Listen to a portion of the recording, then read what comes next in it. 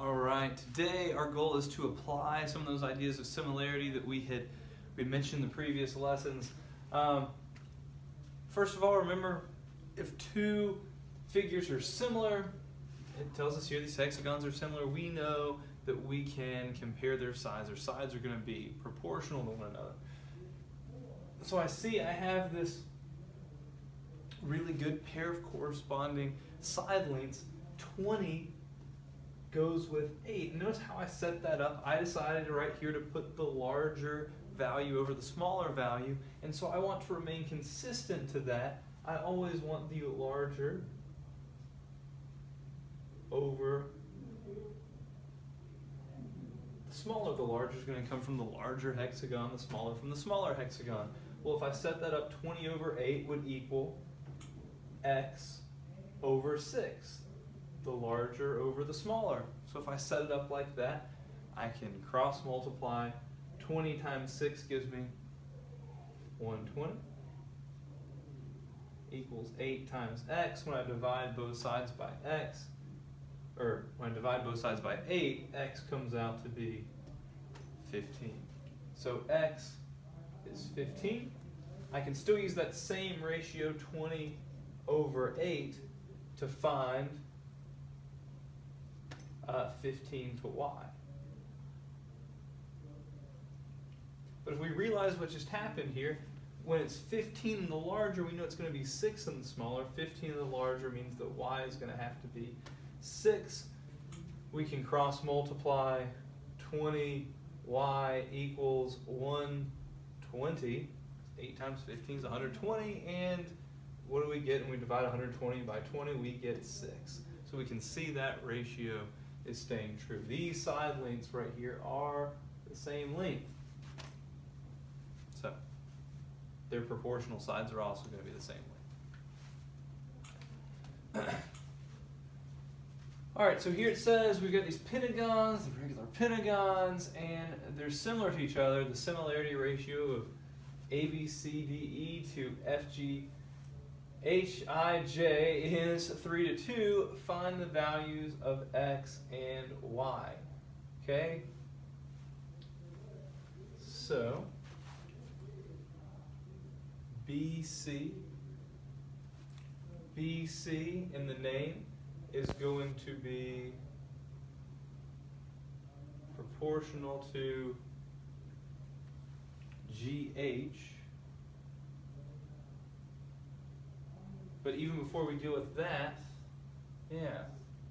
we're given A is 12, and we want to find FG.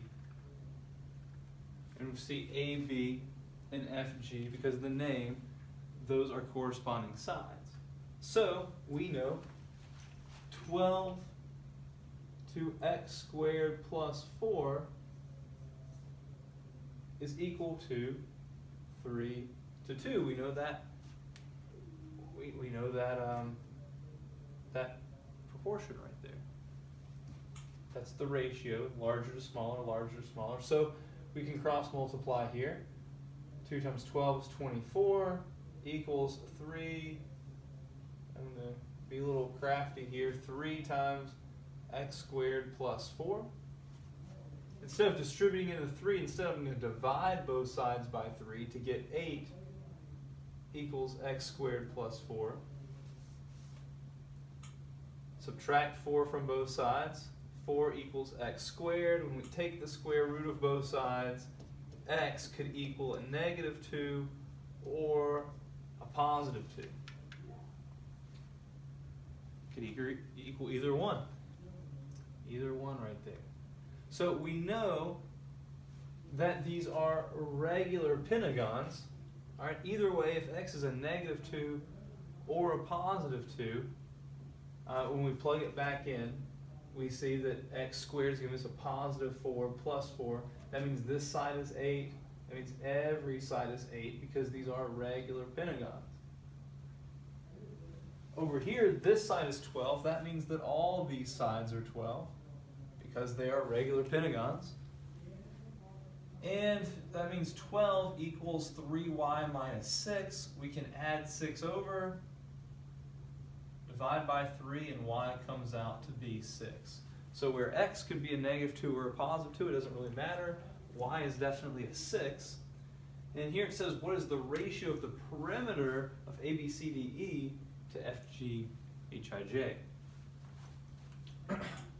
Well, 12 times 5 is 60, and 8 times 5 is 40, so that is 60 to 40.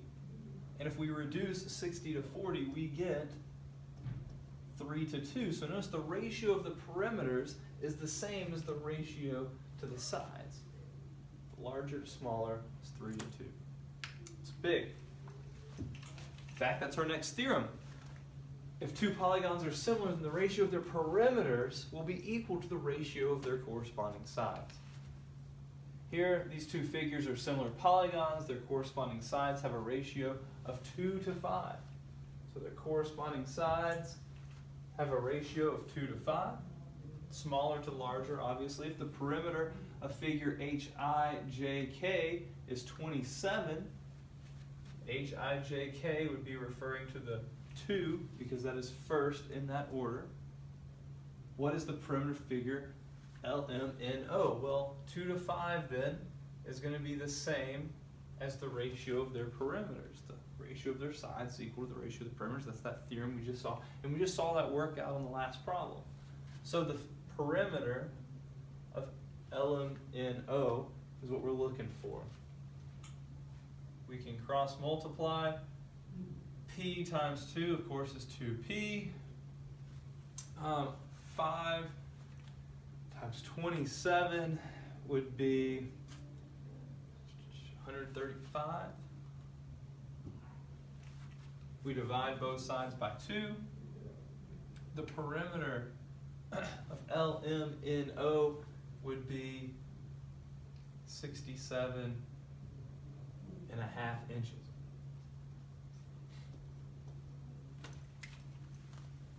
Cool. All right, it says Fox plans to jog 5,000 meters a day in training for a race. The park where Fox jogs is in the shape of a regular pentagon. The side length of the park is 5 centimeters long. On a map with a scale of 1 centimeter is 50 meters. How many times does Fox need to jog around the perimeter of the park to complete his daily training? All right, so here's our park.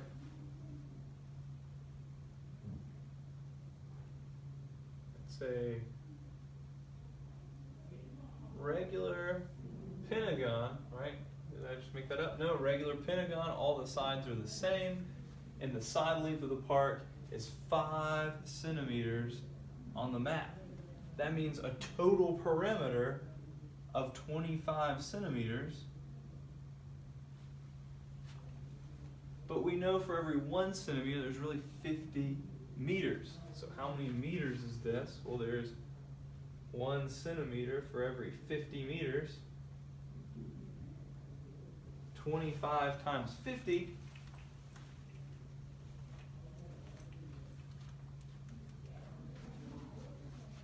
is 1,250 meters. So one time around the park is 1,250 meters. We want to know how many times it's going to take to go 5,000 meters. So we're going to take 5,000. We're going to see how many times 1,250 goes into 5,000. It's 4 times. How many times he needs to jog 4 times around that park to go a 5K.